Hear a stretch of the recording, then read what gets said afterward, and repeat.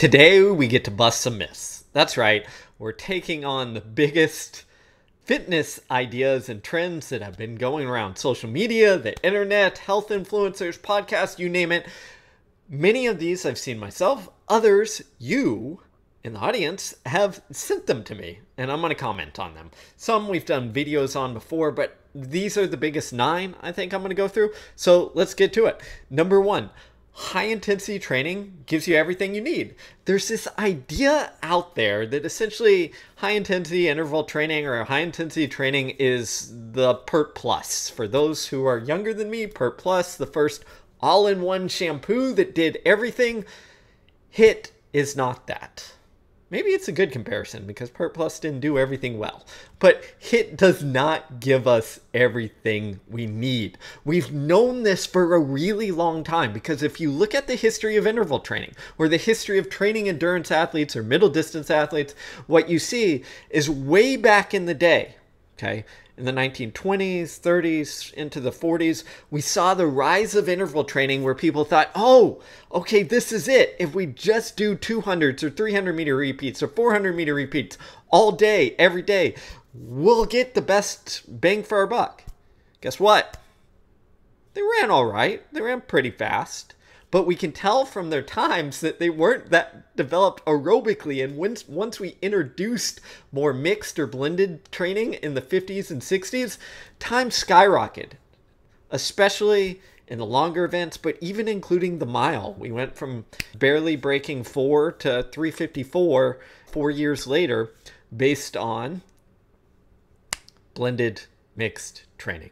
And the reason for this is pretty simple. There's overlap between all of the adaptations, but nothing gives you everything. So what we know from a history of training is we need different intensities from easy to all out and everything in between. Okay, every quote unquote zone and in between zone. We need them all to different proportions, but nothing gives us everything we need. The idea that it does is a misunderstanding of the science and physiology and the research. Okay, that's just point blank. That's what it is. All right, second one. The Norwegian 4x4 is the best way to improve VO2 max. Nope. Sorry, I get that it's trendy, but here's the deal, okay? There are probably 100 other workouts that do as same, if not better, than that workout. There's nothing particularly that wrong with it. I might adjust a couple things here and there, but it's an okay workout, but it is no different or no better than if you did 6 by 2 minutes or 10 by 90 seconds or whatever it is, and vary the intervals, the speed, the intensities, the recoveries. That's the point, is instead of searching for the magic workout, we need to learn how to manipulate the variables, the speed, the rep length, the sets, the recovery type. If we learn how to manipulate the variables, we're going to design workouts that help us over the long haul. Nothing destroys me or blows my mind more than some of the health fitness influencers who do 4x4 minutes over and over again every week. It's like mind-numbingly dumb training. Okay, you have to vary things up. The reason this became popular is pretty simple. There was a research study by some Norwegians who aren't really sports scientists, by the way. And the study essentially did 4x4 minutes versus, I think it was 15 seconds hard intervals versus all easy versus all threshold. And they compared it. And guess what? When they did a VO2 max test, 4x4 did the best, slightly better than the 15-second intervals. It's a dumb study. Even the legendary sports scientist Steven Seilers, he tweeted at me when I commented at this, and I'm going to paraphrase, but he essentially said that research, quote unquote research, like ruined a lot of kids in Norway is what they've realized, or what the predominant understanding from both sports science and coaches are in that area. The reason that study isn't that well is because it puts us through an artificial constraint, because no one does all easy, no one does all threshold, no one does all 4x4 for 8 weeks. If you do, you're dumb. The other part of it is it took moderately trained endurance athletes who were doing mostly easy work and then put them through some intense work and then did a test that is a test of how well you perform under intensity. And guess what? The specific workouts, 4x4 minutes, and to a large degree, 15 seconds hard and on and off, did the best. No duh. We've known this, okay? But that doesn't mean that's the best. Further research has found, and in fact, some by Seiler found 8-minute intervals better. By Balot, found 30-second intervals better. The reason all these differences occur is because there is no best interval training. It just depends on how you set up the study and what your test demands are. Okay, third, contrasting the hate on intensity, let's go with another trend. Zone 2 is the best training. Okay, Zone 2 is great. Okay, it's good. But here's the deal. As I've covered elsewhere, there is nothing magic or special about Zone 2 either. What the research shows is that endurance athletes tend to have more easy days than hard days. And they tend to accumulate more easy volume than intense volume. It makes sense. We build the base. We build the foundation. Again, we've known this back to Paavo Nurmi saying, hey, I'm going to spend the summer taking long walks, okay, to set me up before I have the intensity. Lydiard cemented this on base and foundation, transitioning to intensity as well in the 1960s. We've known this for a really long time. But the key here is that Zone 2 and some of Zone 1 and some of Zone 3 set the stage. We don't need to worry as much about the precise zone, okay? It doesn't matter as much as we think. All we need to understand is easy sets the stage. Build a base before you add intensity. How much of a base will differ based on the demands of the race and your characteristics that you're bringing to the event, okay? But it's not the magic, okay? There is no magic. That's the theme here. Fourth one, there are gray areas or gray zones in training we should avoid. Nope, bullshit. It's not true. Every intensity has a purpose. How much we emphasize that will shift based on our goals, time of year, demands of the race, what we're training for, but every intensity has a purpose.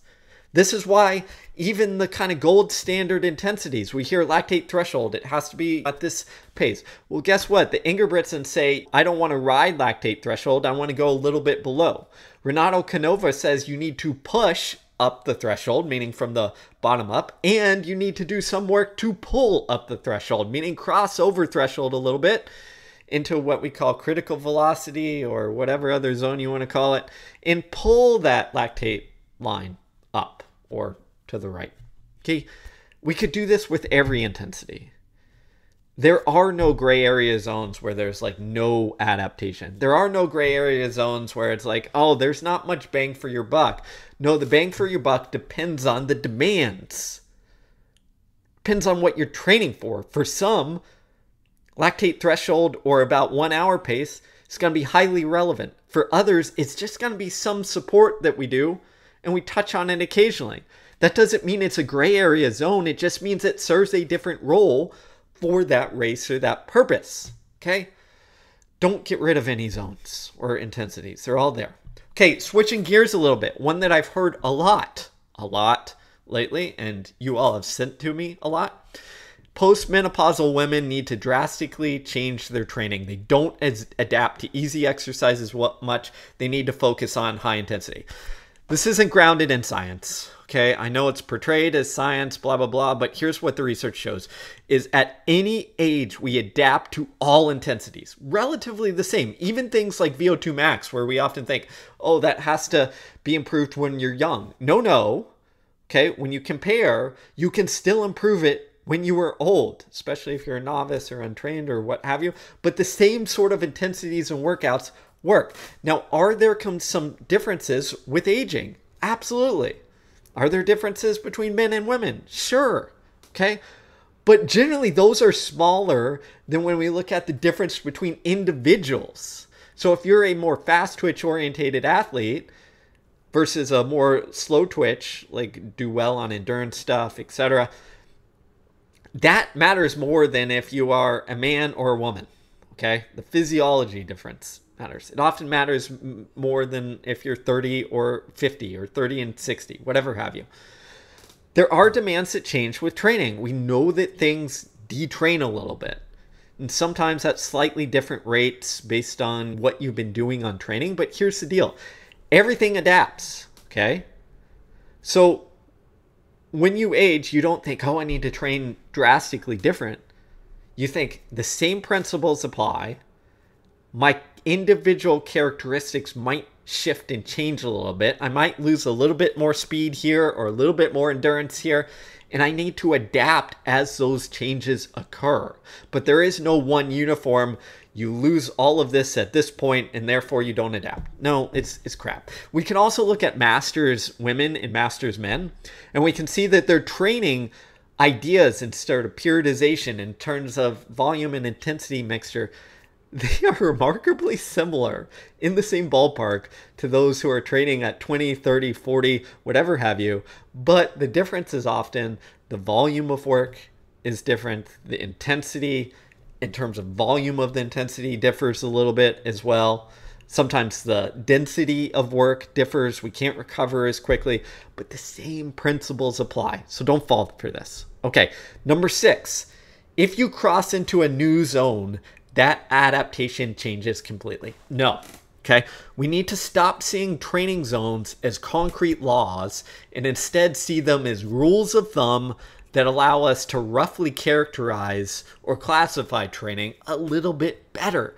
Zones were developed to help make it easier on coaches and physiologists to classify training. Okay. They don't stand for hard and fast rules. Now, some we tie to physiological barriers, depending on your classification time. Sometimes we go over the lactate threshold. It pushes us into this zone, okay? Sometimes it's tied to fat utilization versus carb utilization. Sometimes it's tied to a ventilatory threshold, okay?